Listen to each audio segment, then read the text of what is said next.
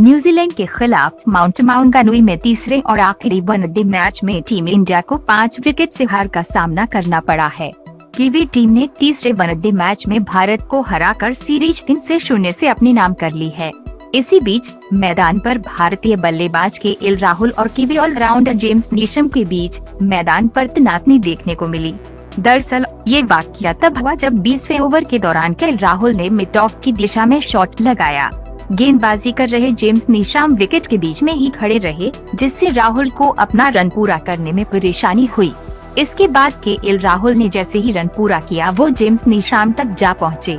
जैसे ही राहुल उन तक पहुंचे, मैदानी अंपायर भी दोनों के नजदीक पहुंच गए। हालांकि जबरदस्त फॉर्म में चल रहे के एल राहुल और जेम्स नीशम के बीच बहुत ही हल्के फुल्के अंदाज में हुई ये जुबानी जंग हुई।